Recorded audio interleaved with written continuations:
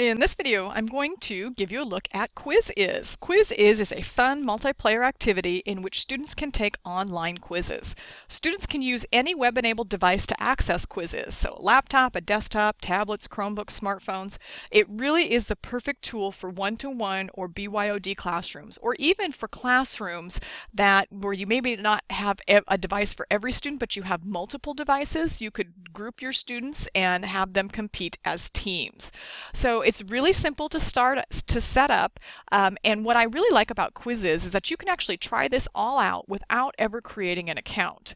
So we're going to go ahead and click Get Started, and that takes you into the quiz database. Now, these featured quizzes, you can either do a search by grade level, by subject area, whatever it is that you're looking for. You can filter that search based on subject area, or you can look at the featured quizzes. And the featured quizzes are quizzes that other people have created and marked public so that to allow other users to view them. With each quiz, you see the name of the quiz, the user who created it, the grade level the quiz is targeted towards, and how many days ago it was created. You also see how many questions are in this particular quiz. And you'll notice as I hover over the quiz questions actually pop up to the right. So you can preview all of the questions in the quiz and see if it's a quiz that you might want to use. Once you find one that you want to use, you can actually click on it to select it. And then it will show you each of the quiz questions in detail and the answer choices. You can choose to show the correct answer, and it will tell you which answer is correct. You'll also notice the time limit for each question.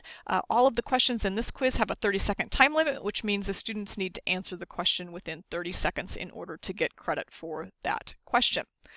If you find a quiz that you like, you notice that you can either play it live or assign it as homework, which is a really nice feature. We're going to play this quiz live, and it's going to ask you to sign in or create an account so that you don't lose your reports. We're going to try this out without looking at the reports, so we'll skip that for now. You have some different settings that you can set for your questions and for your games. We'll take a look at those. You can jumble the questions, jumble the order of the questions so that they appear differently for each student. You can also jumble the answer. So even if you do have two students sitting next to each other with the same question, the answer choices will be in different orders. You can choose to show the answers after the questions. You can also choose to show a quiz review. This is one of my favorite features in Quizizz, is the ability to show the students their whole quiz at the end of the quiz.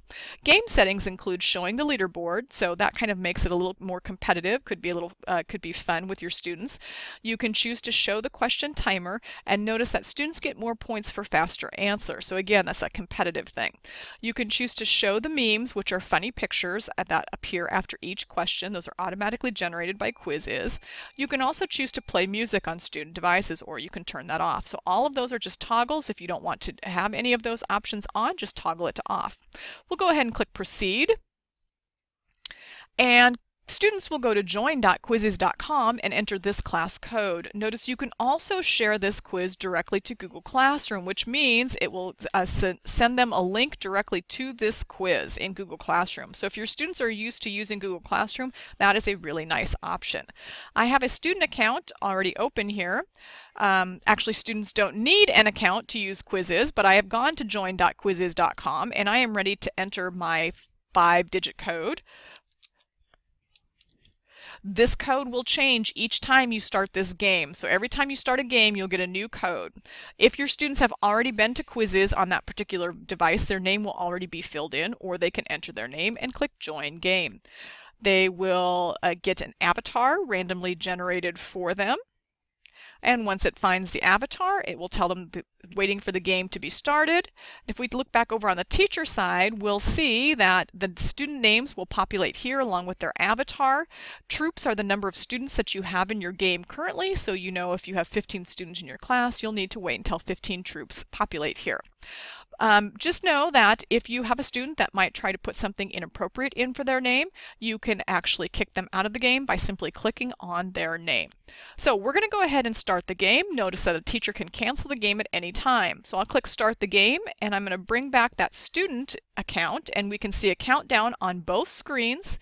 Now in Quizizz, the question and the answer gets displayed directly on the student device. We see the timer counting down. Remember, the student gets more points for the for correct answers that they answer fast.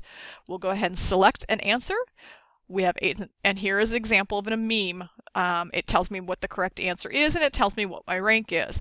That automatically then moves on to the next question in the group. The teacher doesn't control the pace of this, it's the student controls the pace. So when they're done, it automatically moves them on to the next question. This answer was wrong, so again it tells me what the correct answer was, and it continues on in the game. Again, students participate in this at their own pace. As soon as they answer a question, it will move them on to the next question. When they're done with all of the questions in the quiz, it will tell them their class rank, and also it will give them their final rank, their score, their accuracy. And what I love about Quizizz is at the end, it will give them all of the questions in the quiz, and it will tell them if they got the question right or if they got the question wrong. And it also tells them what the correct answer was. So because this is a student-paced activity, some students are going to finish quicker than other students. Those students who finish quicker can actually go back and review their quiz on their device. If we look back over here at the teacher side, what we will see for each student is their name, their score, and whether they got the question right or whether they got the question wrong. We will also see a breakdown by question, and we'll be able to know how many students got the question right and how many students got the question wrong. So we can see if we have a lot of students that got number 5 wrong, we better review number 5. Now another option you have in Quizizz, and you do need to have an account in order to utilize this option, is the ability to export results. And what that does is it takes this information, exports it as a spreadsheet, has a list for each student, how they answered each question, and their total score. So while Quizizz could be used as a fun review activity, Quizizz definitely could be used to conduct quizzes and use that export feature to grade the quiz for you. So that is a quick overview of Quizizz.